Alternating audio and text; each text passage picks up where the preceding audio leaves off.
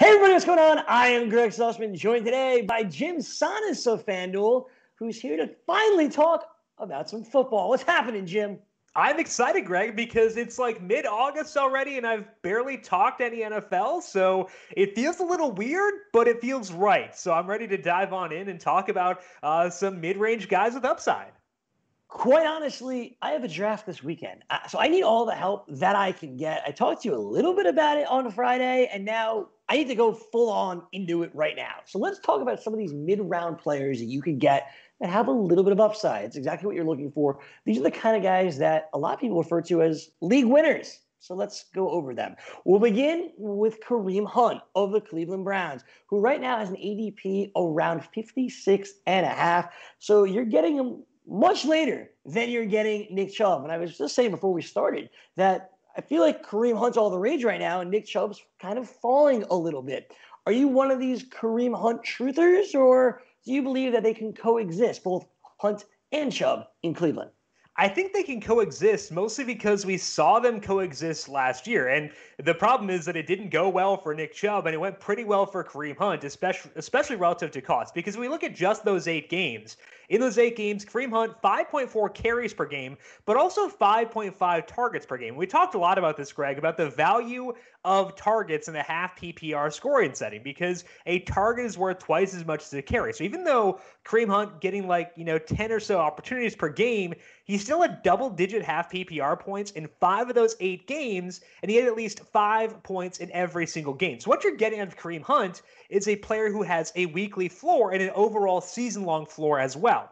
But there's also a path to a bigger ceiling, which we don't usually get for guys in this mid-round because, if Kareem Hunt gets additional carries on early downs, that could give him a ceiling, or if something were to happen to Nick Chubb, it's a weird season. Something could always happen for sure. That could give Kareem Hunt this bell cow type workload. And in this offense, that'd probably be pretty sweet. So I think that's one path upside. The other one is that there's been some discussion around using Kareem Hunt as the Browns' number 3 wide receiver at times. That would be really enticing, getting both him and Chubb on the field at the same time. So multiple paths to a ceiling for Kareem Hunt that is included with that floor as well. So, in the middle of the 5th round, you're not going to find a lot of guys who have both a floor and a path to upside. Kareem Hunt actually has 2 paths to upside. So I think even though he is all the rage right now, he is a pretty popular name, he's still someone who I think is undervalued. So if we get the same usage as last year, sweet, I'll take it. If we get something even better, he could be a guy, like you said, who could have a league-winning type upside. I want that every time I can get it in the 5th round,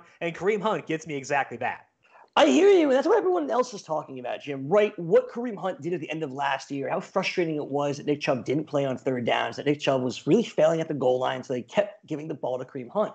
But I do want to throw this back at you because it's a new coaching staff. The failures of Freddie Kitchen are gone, and you bring in a different coach who certainly has had success running the football in Minnesota, and you wonder if he has the same opinions that Freddie Kitchens did, which makes me wonder about the value of Kareem Hunt and the split in playing time between Hunt and Nick Chubb.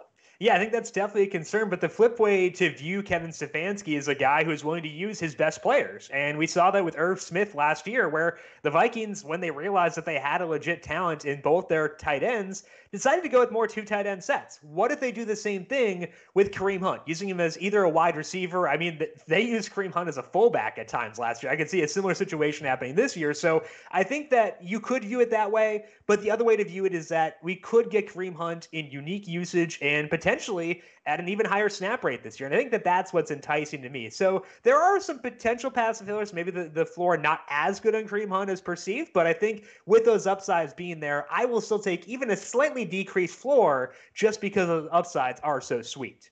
Of course, league-winning upside here in the middle rounds for Kareem Hunt. That ceiling is high enough that he can win it all for you. Draft Kareem Hunt on draft day. Moving on to the wide receivers here, Jim. I get to Marquise Brown, another incredibly popular name among everybody, right? Like Kareem Hunt and Hollywood Brown are 2 of the most popular sleepers, if you will, that you could draft in the middle rounds because everyone saw the upside for both of these guys last year. And Hollywood Brown started at the beginning. He started in that first game, and now he's completely healthy, and he's gained some weight, and he knows the rigors of the NFL season. Everybody's in on Hollywood Brown, and yet his ADP hasn't risen, I think, as much as many people expected. What is, I guess, the floor for Marquise Brown?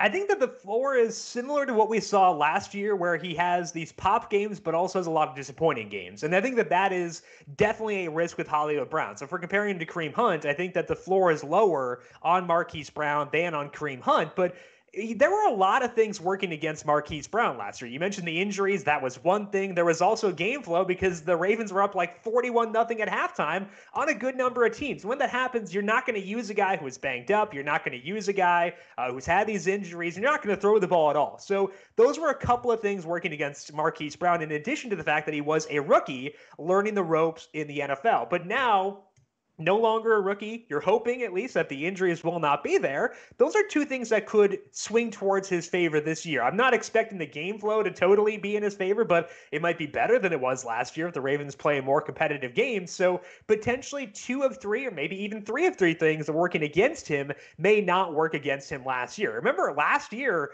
Marquise Brown played at least 70% of the snaps in just 4 games across the entire season. He still had 20% of the targets in the games that he did play.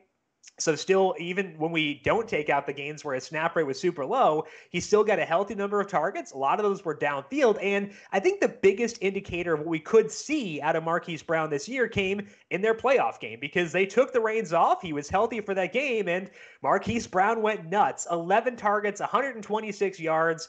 And I think that, we're not going to expect to see that every game this year, but if we get the leash taken off, there's the potential for him to have those pop games that he had more regularly than he did. Maybe we'll still see the down games where the Ravens get up big early and he's not involved in that time.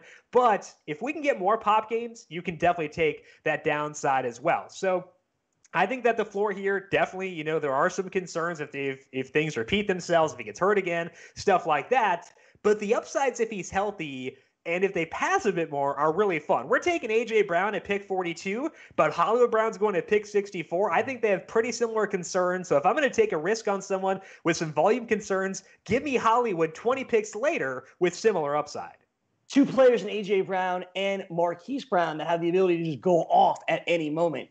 But the ADP says Marquise Brown is going 20 picks later, as Jim just described.